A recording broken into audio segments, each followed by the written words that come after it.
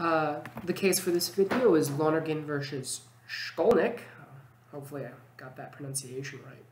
Now this is a pretty basic contract dispute. A contract was reportedly entered into, according to the plaintiff, for him to buy a piece of land for $2,500.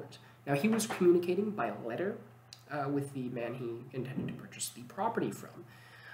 The contract was initially refuted by the defendant for a couple different reasons, and as they were continuing these discussions, he ultimately ends up selling the property to another person.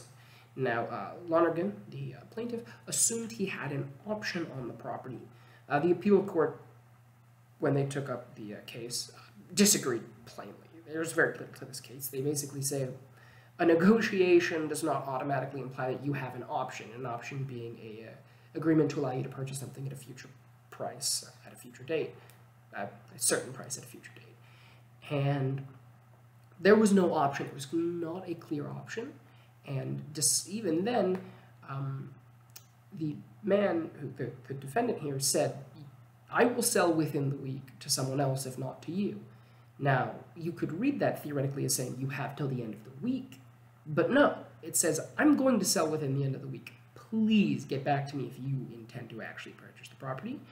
And so, on all points, the appeals court simply shot down the appeal and said, no, this is the finding of the lower court was correct. You do not have any contract here. You did not have an option. So again, the basic thing the court is dealing with is when does it go from negotiation to a contract? And they're pretty clear here that you need something more specific than this. There we go.